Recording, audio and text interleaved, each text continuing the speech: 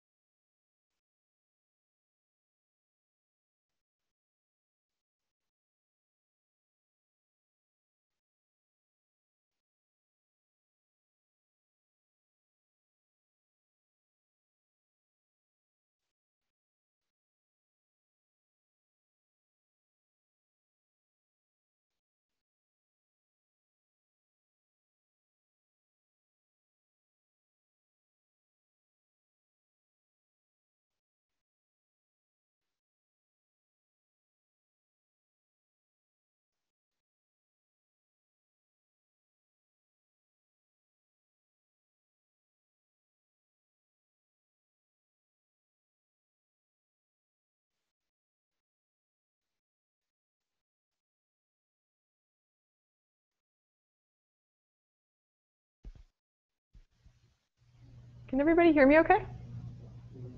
A little louder? Okay.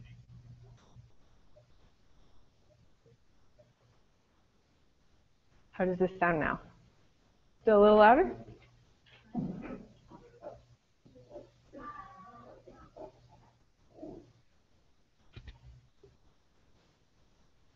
Well, thank you guys for coming out tonight. Does this sound like a good volume? Yep. All right. Switch gears.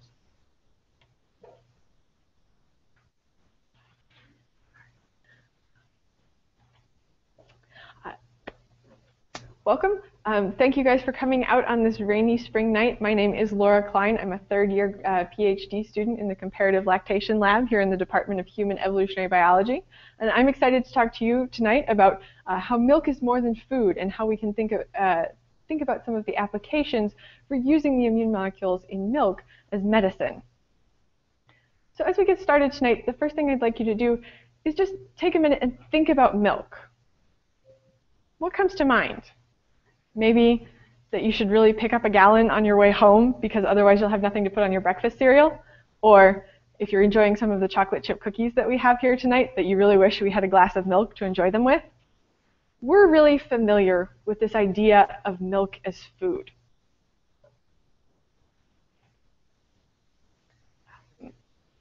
And archaeological evidence tells us that the first time that animals were domesticated for milk was over 5,000 years ago.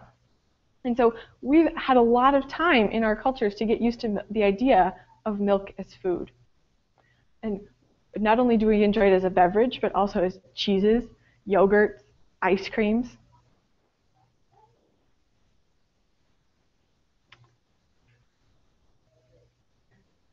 Sorry. And tonight, we're going to step outside of our familiarity with milk as food and start to think about milk as part of what makes us mammals. And we'll look at how our unique ability to produce a special substance called milk as the first food for our young does more than just provide food. I'm really sorry. What you're seeing here is not what I'm seeing.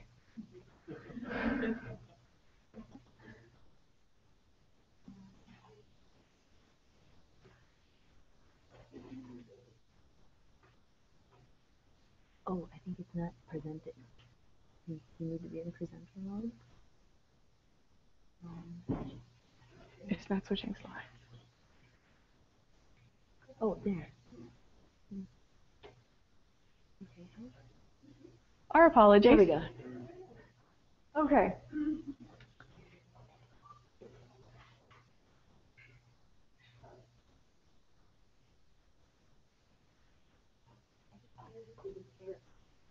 The arrows. Yeah, there you go. No. Okay. But this.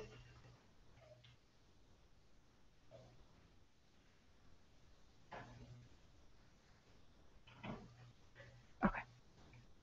So we're going to look at milk as more than food. So tonight, we'll first be starting with the recipe for milk and what's in milk. For the second part of our talk, we'll dive a little bit deeper into what makes milk more than food and how we can understand how the immune molecules in milk help support the infant's developing immune system. And finally, we'll talk about some new directions and questions in milk research and applications for milk as medicine.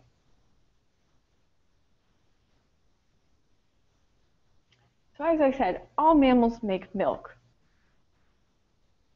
And what's in milk tends to be the same across all species. There's water, fats, sugars like lactose, proteins, vitamins like vitamin C and D, and minerals like calcium.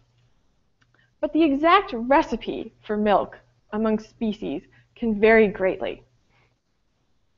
But why might you want to change the recipe for milk? Well, what works as a good food for infants in an arid environment like a desert might not be the best food for them in a colder climate like a tundra. And what works as milk for a species like an elephant might not be the same that works for species like a mouse. So when we look at human milk, we can see that it's mostly water with a little bit of fat and protein and sugars. Now, surprisingly, this looks very similar to zebra milk. But species can actually have very similar looking milk for very different reasons. So zebras live in a hot, dry environment. So they've been adapted to be able to supply their young with a lot of water. But other animals that tend to lactate for a long time and support their infants with milk for months or even years also tend to have very dilute milks. And that's the pattern that we see in humans. But I don't want you to get fooled in thinking that milk is the recipe for milk is the same among species, because I've shown you two very different species that happen to look alike. We can also look at something like the hooded seal. Now, hooded seals live in the Arctic Circle, where it's very, very cold. And they give birth on really unstable ice floes. So they may only have up to 4 days to nurse their pups. And so they have very high content, high fatty milk. And with this milk, they can transfer up to 15 pounds of fat a day to help their infants grow the blubber layers that they need to help protect them from the cold Arctic temperatures. But species that are closely related can also have very different milk. So most rodents, of which mice are one species, tend to have milk that's lower in water than human milk and higher in fats and proteins and sugars. But naked mole rats, which are also a rodent, have very different milk composition. They have very high water content because, like the zebras, they live in a very arid, dry, hot environment where they can lose a lot of water through their skin. So they also have very high water content milk in order to be able to hydrate their young. But no matter the recipe for milk, milk is capable of meeting all of an infant's nutritional needs. But milk is more than just food for infants. Now, first we should step back and say, why do we eat food? Does anyone want to tell me one reason why we eat food? Survive. To survive. Energy, exactly. Why else? Taste. Food tastes good. Exactly. Building blocks. So food provides us with the energy we need to do things like run marathons. And it also provides us with building blocks that we can use to grow. So when we eat an apple, we're not really using the apple. We're digesting it and breaking it into smaller and smaller pieces so that we can get down to those fundamental building blocks, like simple sugars and amino acids that we use to build protein. And as we break that apple into those fundamental building blocks, we also release energy. And so as an evolutionary biologist,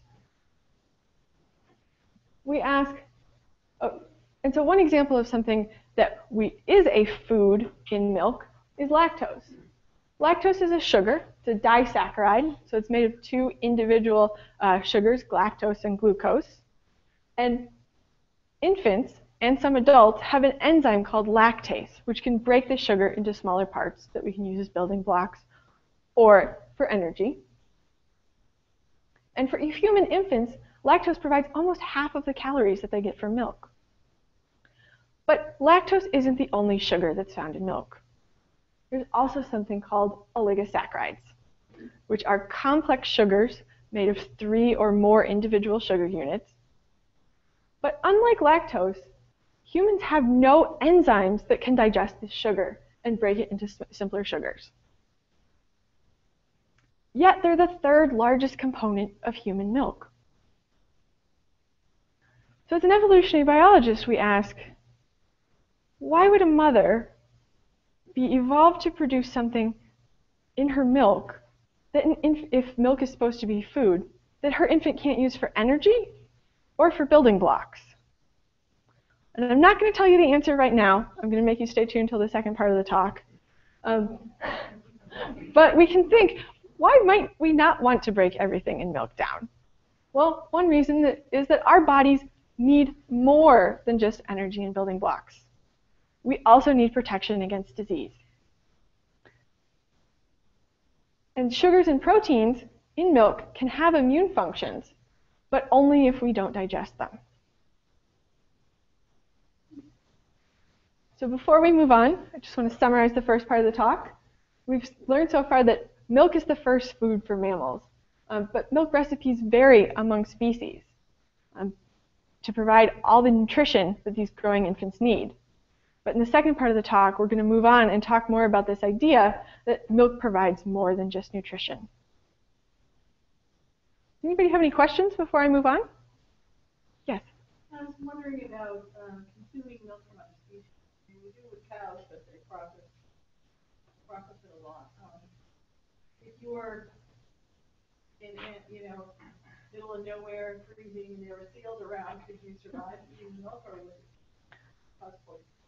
So could you survive eating the milk of other animals? We do it commonly with cow's milk, but could we do it with, say, if there was a seal nearby? I think that would be challenge number one. So I think something that people commonly say is that, oh, I can't drink milk, I'm lactose intolerant. So we know that cows aren't the only species that we have domesticated for milk production. We know that we also get milk from goats and sheep and camels. And so humans have a long tradition of drinking more milk than just cow's milk. It's likely that you could probably survive on seal's milk if there wasn't much else around. But as you say, probably one of the reasons that we haven't done that habitually is how would you milk a seal? Yes. Okay, so to piggyback on that question, what about the, maybe you'll talk about this later on, when you get into the molecules that you don't break down, but what about getting that content from other animals?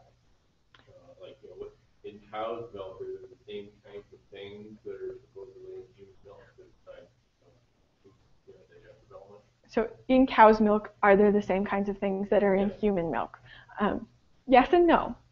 So some cow's milk also contains lactose, but the oligosaccharides that I mentioned appear to be special to humans. And so cows have them, but they have different kinds.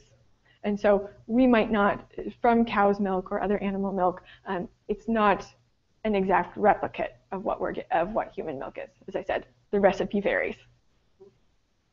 Yes?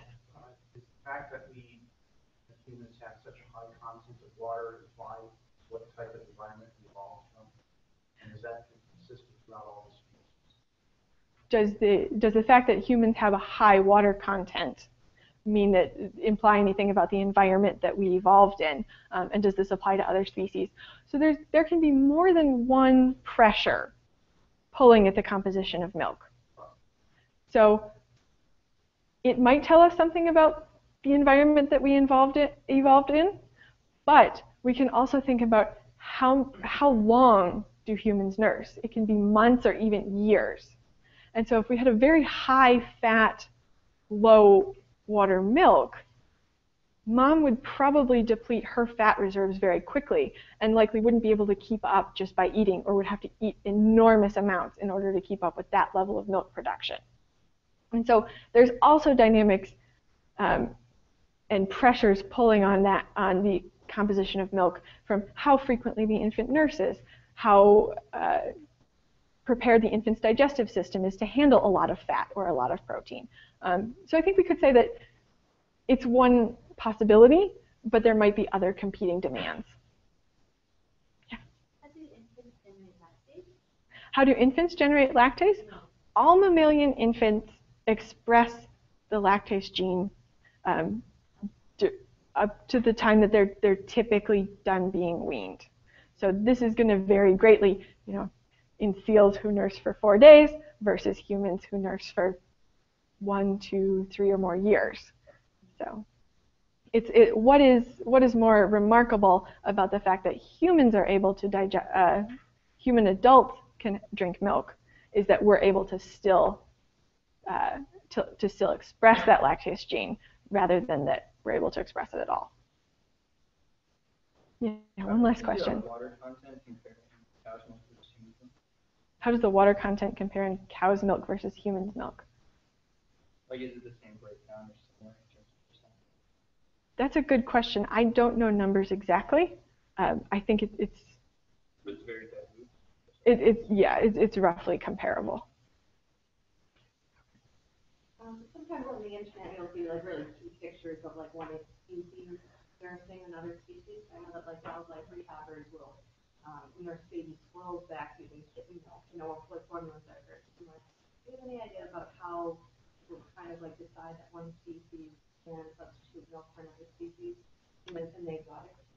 How would you decide if one species could substitute milk for another species? Different, like, would it be just based on those percentages or? My guess is that it would be based on a very in-depth knowledge of what that species needs. So there is lots of information about what the basic breakdown of these kind of macromolecules, the fats, the proteins, the sugars are in a lot of species.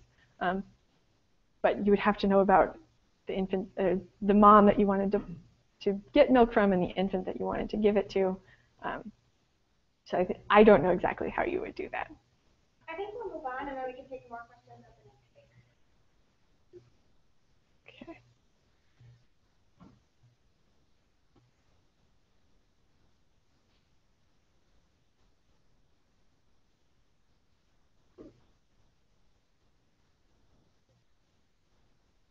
Oh, here we go. Okay.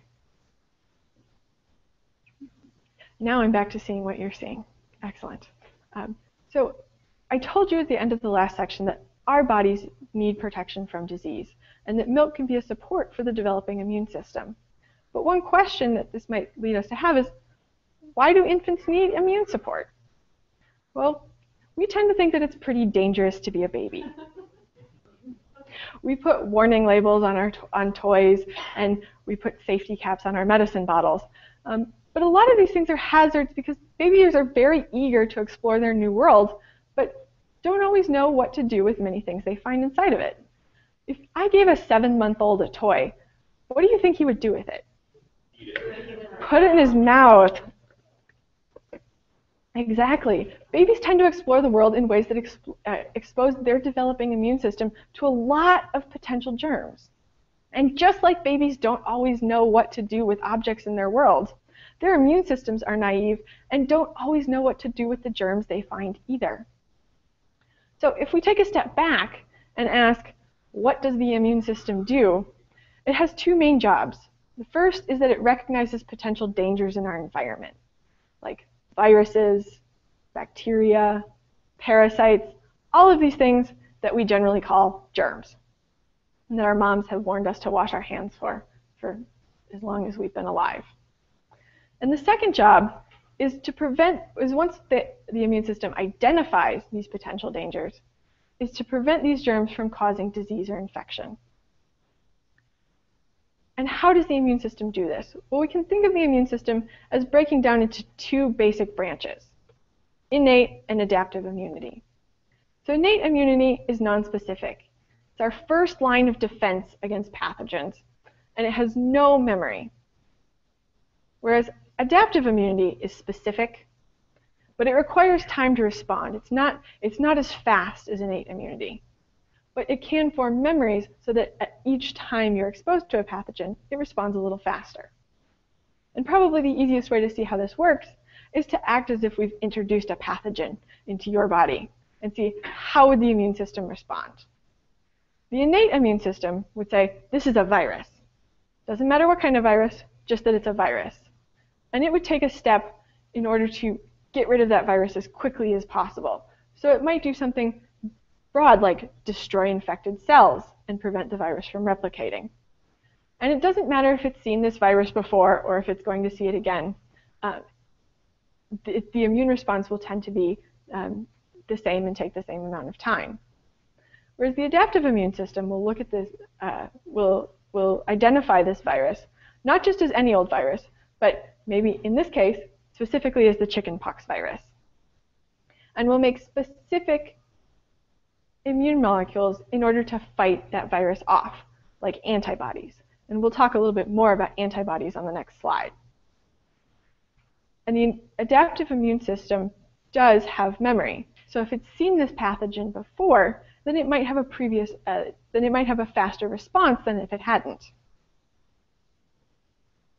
So antibodies are one of the adaptive immune proteins that can be made in response to a germ. So how are they made? So if a bacteria enters your body, it activates many parts of the innate and adaptive immune systems, including antibody-producing cells. But there are many antibody-producing cells in the body, and not all of them can make the antibody that would fight off the germ. So it can take several days for the right cell to be activated, to make more copies, and to produce enough antibodies to mount an effective immune defense. And in this process, it also generates the memory cells. And if your body were to run into this bacteria again, then these memory cells would be able to generate those antibodies without having to go through that selection process again. So now that we know what an immune system is supposed to do, how do we get one? Well, the immune system actually starts developing before birth. During pregnancy, antibodies are passed from the mom to the baby across the placenta. But at birth, those are a lot of the infant's immune defenses. Even though almost all the pieces are in place for the infant's immune system to start growing, the infant's immune system is what we call naive. It doesn't quite, so the immune system requires exposure to the outside world in order to learn what is dangerous and what is not. And so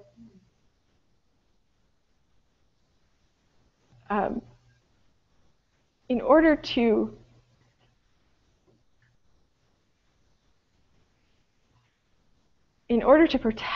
help protect the infant in between this time when its immune system still doesn't know a lot about the world and this time when it has a fully functioning immune system, we can look to support from milk.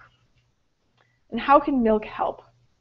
Well, the immune system needs to learn to recognize danger. And even when it starts to be able to recognize danger, the infant's immune system can't produce defenses very quickly. However, mom's immune system has already been exposed to many germs, and so milk can help deliver ready immune defenders which take care of germs before they become a problem. For example, milk contains innate immune proteins like lactoferrin. Now, in addition to lactoferrin, lactoferrin prevents bacterial growth because milk contains iron, and iron is an essential mineral for infants to grow, but it's also really important for some bacteria. And if there's free iron floating around in the milk, the bacteria will see this and can take advantage of this as substrate for their own growth. But lactoferrin binds the iron so that it's not available for bacteria to grow.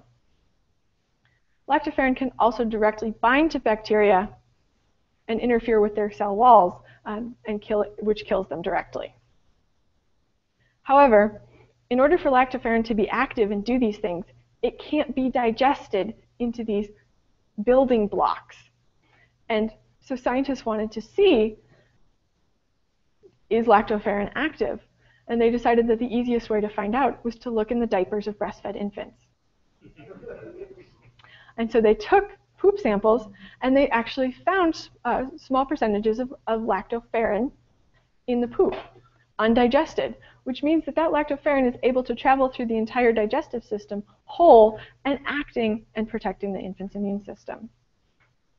And just to kind of drive home this point that innate immune proteins can work in many ways, lactoferrin is also found in tears and saliva. So milk also contains adaptive immune proteins, such as antibodies. And there are many different kinds of antibodies, such as secretory IgA, IgG, and IgM. And these different forms of antibodies have different roles in the body. Secretory IgA is the one we'll focus on most because that's the most common one in milk. It makes up almost 90% of the antibodies that are found in milk. It's also important for defending mucosal surfaces, like the mouth, lungs, and digestive system. And this is important because this is where the major infections that cause death in children under 5 occur. For example, diarrhea, and pneumonia. So milk is able to provide protection where infants' immune systems need the most help. So how are these milk antibodies protecting? First, they can bind to germs or pathogens by coating the outside so that they're unable to invade infants' tissues like the digestive system or the lungs. They can also flag germs for destruction by other immune cells. But these are short-term, kind of immediate protections. And one of the big questions that researchers have had is, can these milk antibodies have lasting effects? And so just in the past couple months, there was a study that was published in mice. And they had, these researchers had two groups of mice. They had some mice that could produce these antibodies in their milk and others that couldn't. And so they allowed these mice to have pups, and they followed these pups as they grew up. And they found that the pups that had milk with antibodies had healthy guts when they grew up. But the mice that didn't get antibodies when they were nursing had guts that looked like patients with inflammatory bowel disease. Inflammatory bowel disease is a chronic inflammation of the large intestine, which can be very painful and can even affect how you get nutrition because the inside of the gut is so inflamed it can't digest properly. And so this suggests that, at least in mice, these antibodies might have long-lasting effects. Now, this is very new research and needs more attention, but it's an interesting first step. But what we do know is that there's more than these innate and adaptive immune proteins in milk. Remember the human milk oligosaccharides that I talked about in the first portion? The complex sugars that can't be digested by humans? Well, just because they're not food for the human infant doesn't mean they're not food for something in our body. They can be digested by the bacteria in our guts. And more research, sneak peek, more and more research is suggesting that the microbes in and on our body, especially our gut microbes, are really important for understanding our health. And I'm not really going to talk a lot more about this today, but if you're interested in this topic, in 2 weeks on May 7th, Chris Garris will be giving a lecture on In the Loop with Poop, where this is all he talks about. So in addition to being food for our gut microbiome, HMOs can also be pathogen decoys. The insides of our intestines are decorated with these complex sugars. And germs can bind to these sugars and use this as a way to attach to our body and potentially cause infection. There's also these human milk oligosaccharides also have very similar structures to these sugars that are attached to our intestine. And so if germs bind to these free-floating sugars, they just ride through the digestive tract and end up in dirty diapers instead of causing infection. Now, there's still a lot of research to be done on this topic because we still know relatively little about what these sugars look like and what they do. But public health researchers have started to investigate this.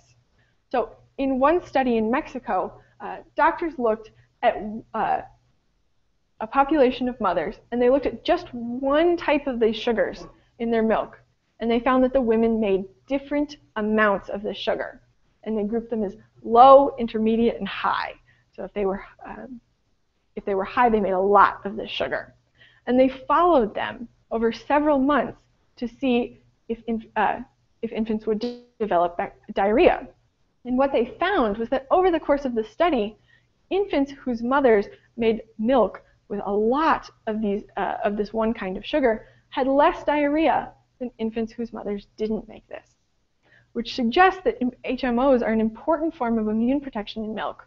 But there's still a lot of research to be done. So in summary, we know that being a baby can be dangerous because infants often explore their worlds in ways that expose them to a lot of microbes. But milk defenses can help protect the infant while its immune system develops. And lactoferrin antibodies and HMOs are just a few examples of these milk defenses.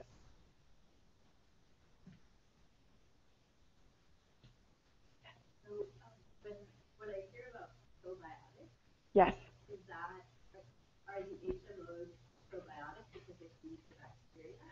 So HMOs are, the question is, are HMOs probiotics because they feed the bacteria? They're actually prebiotics. So probiotics is when you're taking active bacteria and adding them to your microbial colonies. Prebiotics is when you're adding something that feeds the microbes that you already have. So yes, they would be considered prebiotics. Yes?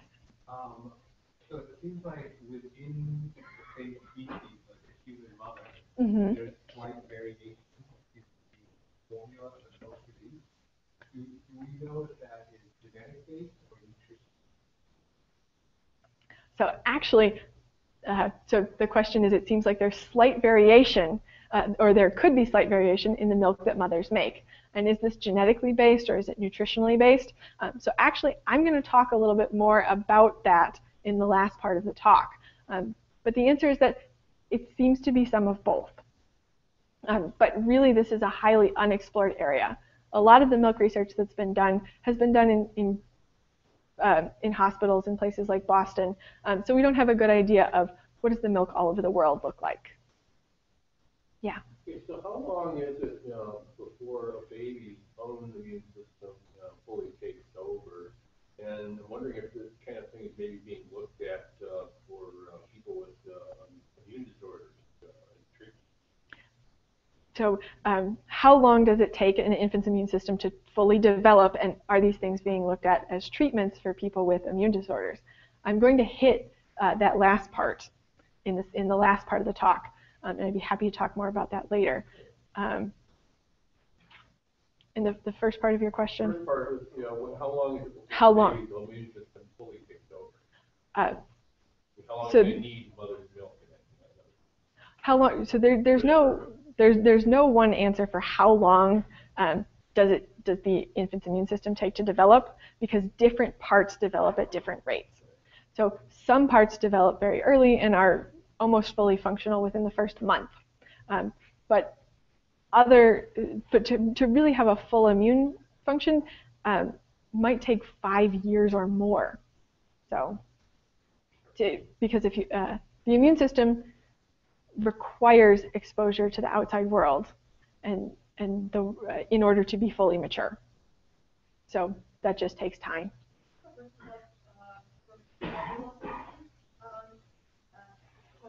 Formula fed?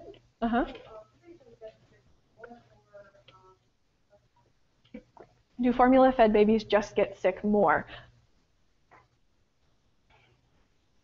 That's a tough question to answer because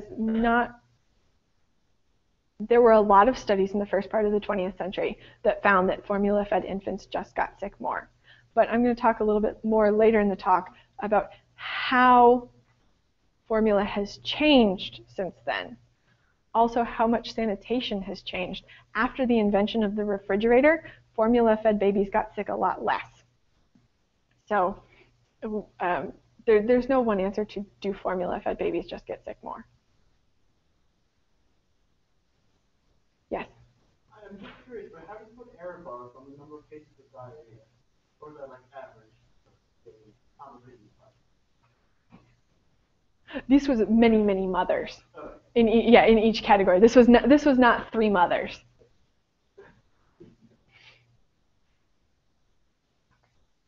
Yes. How long do the antibodies actually last?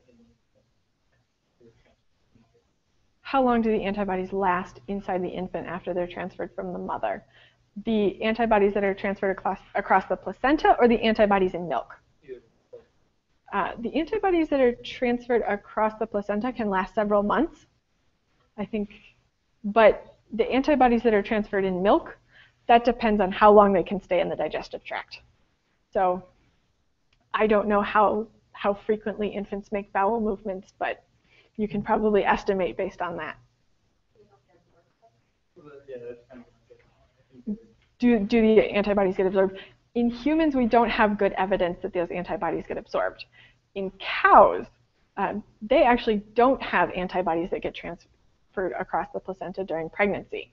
But actually, so the first day or so of cow's milk is full of these antibodies that are then taken up by the infant's immune system, or by the calf's immune system.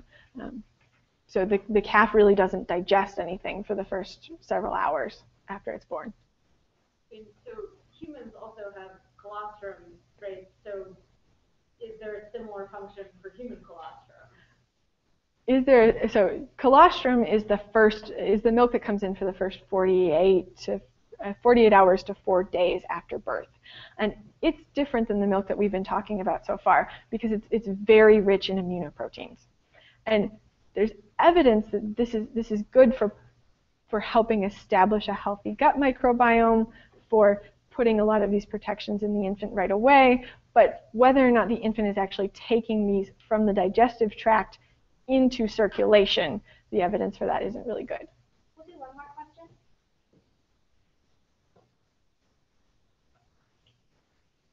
Or we'll take a short intermission. And we'll see you back in. So we'll take about a 10-minute break, and during which, if you just pick up a survey or a handout outside, please do so. We love to get feedback on what we can improve in our lectures, so please fill out the survey.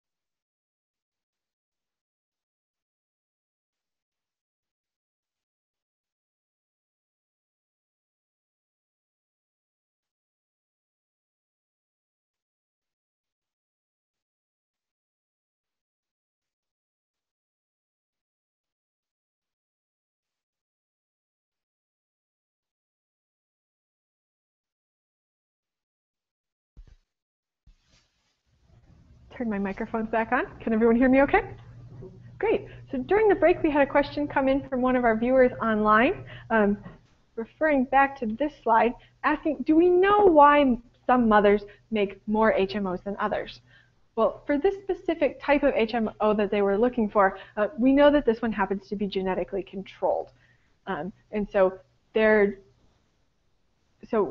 HMOs are complex sugars that are made of more than one different simple sugar. And so to put these simple sugars together, we need enzymes, just like we need enzymes to break them apart. And so genes, if you don't have genes for certain enzymes, or if you don't have alleles that code for genes with certain enzymes, so you can't make those enzymes, then you can't make specific types of HMOs, or you can't make as many of them. So it seems that at least some of these are genetically controlled that determines how many and what kind we can make. Yes? Are you talking cross-species here, or are people within a species? This is all humans. So now we'll move on to the last part of our talk, thinking about new questions in milk research and applications for milk as medicine. So far we've focused on the infant's immune system and how it grows and develops through exposure to its environment in early life. But the mother was once a baby herself, and her experiences shaped the development of her immune system. And those experiences likely shaped what ended up in her milk. And we know that these experiences are probably different for different women, because not all of the diseases that we see, we don't see all of the same diseases everywhere in the world. We also know that people have different lifestyles and different diets. So should we expect the immune molecules in milk to be the same around the globe? Well, this is the question that my research project is trying to answer. So I'm interested in collecting milk from around the world and comparing the composition of the milk to environment and diet. So collecting milk from all around the world is kind of an ambitious project. So I'm starting with a couple of places at a time. And one of those is right here in Boston. So last summer, I invited moms to come into our lab right next door at the Peabody Museum and give me milk samples and talk a little bit about their childhood, their adulthood, if they'd been ill recently, all these things that we might expect might tell us something about the immune molecules in their milk. Now, I also head over to Poland and work at a rural farming village at the Mogilika Human Ecology Study Site. And so one of the questions that I get asked is, well, you're hundreds of thousands of miles away from your lab at that point, so how do you collect milk outside of a lab? Well, it starts with loading up a suitcase with everything that you might need to collect milk, not leaving a lot of room for your clothes. And then once I get to Poland, I spend a lot of time walking around and just asking people, do you know of any moms in the area who might be interested in participating in my study? And then very similar to what we do in Boston, we talk to them about their lives. It's a farming village, so we ask, did you live on a farm growing up? What kind of animals do you have right now? Did you have as a child? Have you been sick recently? And we also collect milk samples, and we weigh the babies before and after. This is me weighing a baby, so that they breastfeed to try and estimate how much milk they're eating. And so why these places? Well, they have very different lifestyles. Here in Boston, we're surrounded by lots of other people, and we often don't see any animals except our pets. But in this area in Poland, most people are farmers, and people see chickens, cows, and horses every day. This is my field assistant, Anya, talking to a cow that we ran into on the road. So that would never happen here in Boston. So we're going to these places because we want to know, does the environment matter for what is in milk? If so, why? Is it the diet? Is it exposure to other people? Or is it exposure to animals?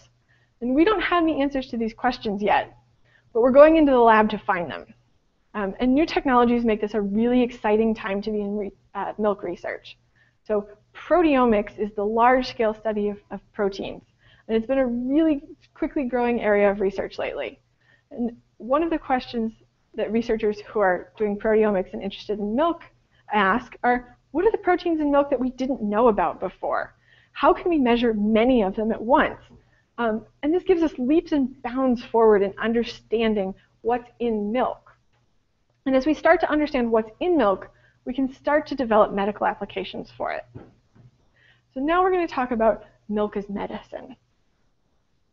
So we talked earlier about milk antibodies and how they're transferred across the placenta, and how some antibodies are transferred across the placenta during the last trimester of pregnancy in order to help protect the infant soon after it's born. Well, premature babies miss out on some of that third trimester, so they receive fewer antibodies from mom during pregnancy. And this puts them at higher risk for infections such as necrolizing enterocolitis, which sounds really scary, and it is. Because necrolizing means tissue death. Entero and col refer to the small and large intestine, and itis is inflammation. And so what you should take away from this is a really bad gut disease. And it can have, and it's rare, and it can be successfully treated in many cases, but it can also have side infections and even cause death. So clinicians and doctors are looking for ways that we can prevent infants from getting these diseases so we don't have to worry about curing them. And breast milk might actually help prevent these diseases from even occurring. So doctors looked at at premature infants that were in the neonatal ICU. And they took infants and they looked at infants that ate different amounts of breast milk during their stay in the neonatal ICU. So everything from infants who didn't have any breast milk at all to infants that all they ate was breast milk. And they looked over the first 3 months in their stay in the neonatal ICU to see how many ended up developing these neck infections. And they found that the more milk that an infant consumed, the fewer infants in that group that ended up developing neck. And so this suggests that breast milk might prevent the disease, and many hospitals are now encouraging breast milk for premature infants. But milk might be medicine for more than just babies. Do you remember the mice that we saw earlier where we looked at mice that did and did not receive antibodies when they were in milk? So the researchers who did that experiment wanted to try something else. They wanted to see if antibodies mattered throughout your life. So we know that adult immune systems are making antibodies all the time. And so they took 2 populations of mice, both of which received antibodies when they were small through milk. And then some of these mice could produce those antibodies when they were adult, and some of them couldn't. And this bottom condition looks a lot like what happens in people who have inflammatory bowel disease and other related conditions. They're not able to continue to produce as many antibodies early in life. And they fed both of these groups water that had a chemical in it that could cause damage to the intestines. And they looked and they saw that mice who could produce antibodies were better able to repair the damage caused by this water than the mice that didn't have the antibodies. So to them, this suggested that antibodies are important in the gut throughout life. But one way that we could think about treating this is by isolating antibodies from milk and then reintroducing them and then feeding them to an adult in a purified form. And by replacing these antibodies, we might be able to see some of these better repair and healthier guts as treatment for disease. So there have also been some surprising discoveries about milk. So in 1995, some Swedish researchers wanted to know if milk would prevent bacteria from sticking to cells. And so they decided to test this in 2 populations of cells. They had some normal skin cells and some tumor cells. And they added bacteria, and then they added milk to see if this would prevent the bacteria from sticking to the cells. But what they were really surprised to see was that the milk actually killed some of the tumor cells. But it was not harming the normal cells. And so sometime after that, they identified this milk molecule that was killing tumor cells. And they found that it was a combination of a protein, alpha-lactalbumin, and a fat, oleic acid, that had combined. And they called it Hamlet. Human alpha-lactalbumin made lethal to tumor cells. And so Hamlet works by entering tumor cells, by entering bacterial and tumor cells and damaging their DNA. And so it actually damages the DNA so much that the cell can't survive and commits suicide, which just goes to show you that when Hamlet's involved, the end is usually tragic. And happy birthday, Shakespeare, today. It is Shakespeare's birthday today. I think he's 450. Is that right? Yeah. So maybe something that's tragic for bacterial cells can actually be good for us. The next question that researchers wanted to know is, can Hamlet kill tumor cells outside the Petri dish? And so they chose to look at this with human skin papillomas. These are fairly common, but they're benign or premalignant, so they're not cancerous tumor cells. But the current treatments the current ways to treat human skin papillomas include cutting them off or freezing them, things that can also destroy healthy tissue. So they recruited people who had skin papillomas, and they asked them to either apply a Hamlet solution or salt water every day for 3 weeks. And at the end of 3 weeks, they found that the tumors actually started shrinking, and that these effects lasted for up to 2 years. So the papillomas didn't grow back, and they didn't report any negative side effects of applying the Hamlet solution. So this might be one potential therapy for treating at least surface tumors. But what's a tumor killing molecule doing in milk? That's definitely not food. Well, during infancy, the gut is growing rapidly, and that means that cells are dividing many, many times, which creates opportunities for error. So Hamlet might regulate cells that divide too much before they become tumors. But where does all this, so we've now seen 3 ways that human milk could be used as medicine, with premature infants in preventing a gut infection, antibodies, potentially as a therapy for inflammatory gut diseases in adults, and Hamlet and cancer cells. But where does milk for these treatments come from? If you're a premature infant, you might be able to get your milk from your mom. But one of the issues with giving milk to premature infants is that the 3rd trimester is not only important for getting antibodies from mom into the baby, it's also really important for breast development and preparing for lactation. So if infants are born too early, moms might have problems lactating and might not be able to provide milk for their infants. So one option is milk banks. And there are several milk banks around the country, including one in Newton Upper Falls, Massachusetts. There are also probably some milk banks that are associated with hospitals and not on this map. But compare this to the number of blood banks in the country. So the bottom line here is that the milk supply is not unlimited. So because of this, some families look to the internet to get milk for their infants. And so just last year, some researchers purchased milk online as if they were families. And they collected comparative samples from milk banks and tested both sets for bacteria that could potentially cause infections.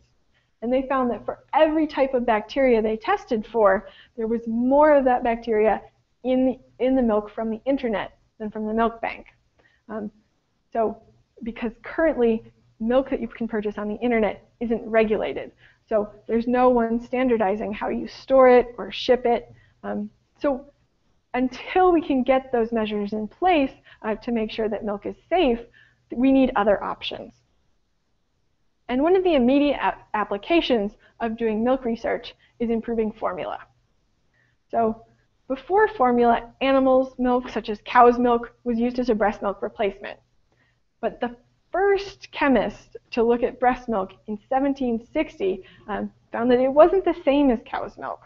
But it took another 100 years before someone patented the first infant food, which was designed to look chemically more like human milk than cow's milk. And so after the first infant food, there was an explosion of different brands, and you could have a choice of over 30 brands by the time we got to the early 1900s. And in 1915, Nestle was advertising that their infant food was so nearly like mother's milk. Today, we realize they were still missing vitamins, minerals, protein, and there have been a lot of improvements since then to regulate how we produce formula and what goes into it. So today, we know that you have to have certain levels of protein, fats, vitamins, and minerals, or the products can't be labeled as infant formula. But there are still many ways that we can improve formula, and that people are looking to add some of these biological and bioactive factors back into it. So one thing that people have been looking into recently is growing immune proteins in plants that can then be added to formula. So they'll take DNA that encodes how to make a milk protein like lactoferrin, put it in something like rice, and then be able to harvest these proteins out afterwards to add back. People are also looking into adding HMOs as prebiotics to grow healthy gut microbes. But the HMOs that humans, the milk oligosaccharides that humans make are much more complex than a lot of other species. So we can't just pull them from cows or another.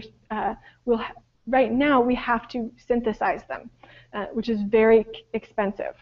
So it's not yet feasible for us to mass produce these. But people are trying to figure out how it could be.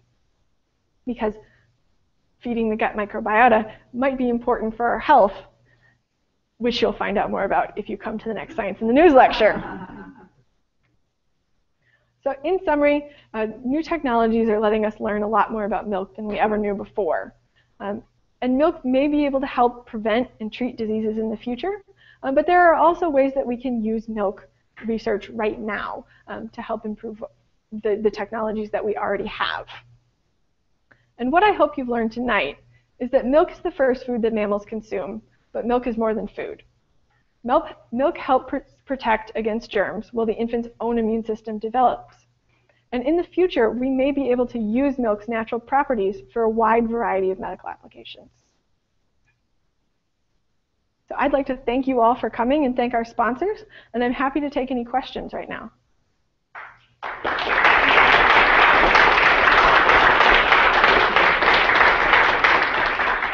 Yes? Can you go back to that graph of the internet milk versus... Absolutely.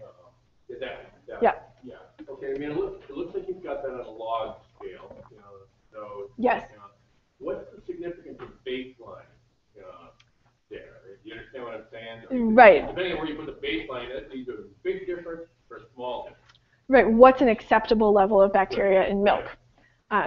So we know that milk actually has bacteria from the mother, but it's probably not going to be some of these things like staph or strep. I don't know exactly where we would set the baseline, but I also know that the milk, the milk bank milk would be pasteurized before it's given to infants. So it's likely that these numbers for the milk bank would even drop. Yes. I was at a lecture that Nancy Morbacher gave a few weeks ago about milk sharing, and she addressed this study. Where one of the things that she said was actually that some of the methodology was a little bit cheeky, and that some of the milk had been shipped ground, and so it had been out of refrigeration for up to 5 days, and that basically, her point was that, there may be ways to reduce this without, without necessarily totally restricting, mother-to-mother self-sharing. Exactly. This is not to say that milk sharing is not a good thing, just that regulations are, without regulations, on average. Yes?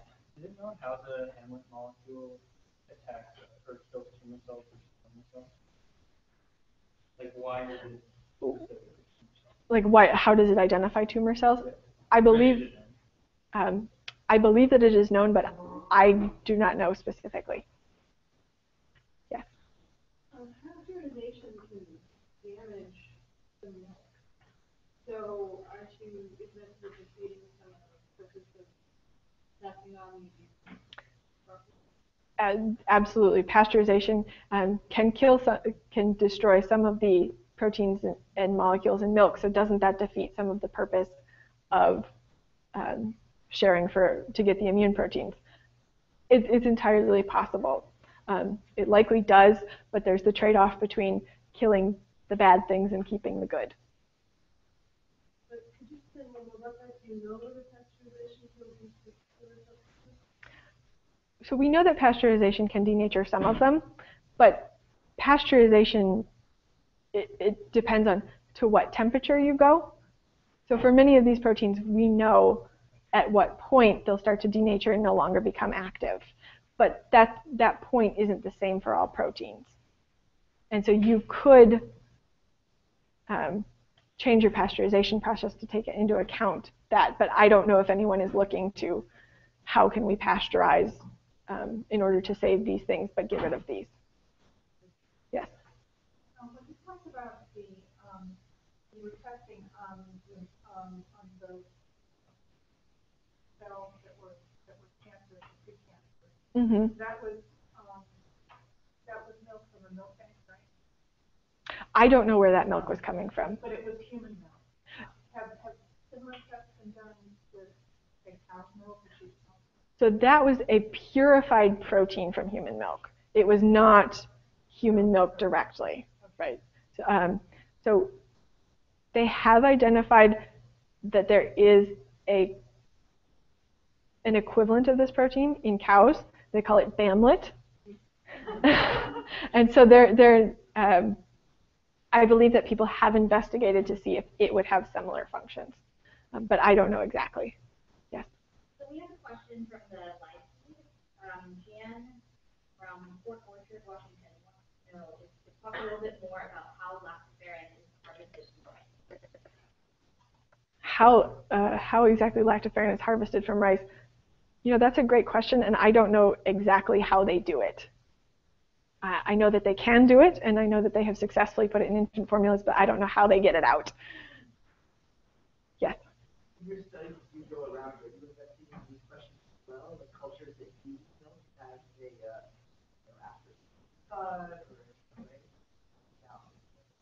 So far, I haven't been investigating cultures that use milk as medicine.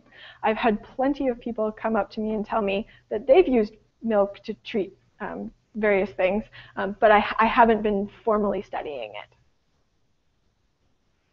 Any preliminary results of the research that were Poland versus Boston? So do I have any preliminary results on the research that I'm doing in Poland versus Boston?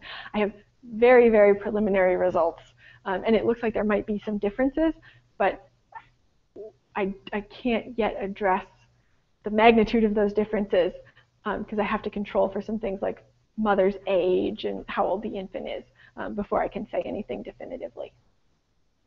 But I'd be happy to talk to you more about that after. Any more questions for Laura?